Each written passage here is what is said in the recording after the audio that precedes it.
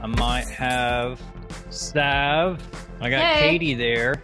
What's up? Oh, Michael. Here we go. No, are we doing this from a car? Oh, that's so funny. Sav got like the cops called on her at a Taco Bell. In the meantime, we were like, let's record this Timeout EP and put it out because it's timely and collaborative. And so that was kind of branching the time between this now and fall. And then next year is Timeout 2. It was like a little more fully produced.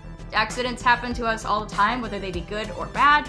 But typically, you know, even the things that are bad tend to strengthen us and just make us even more aware of who we are.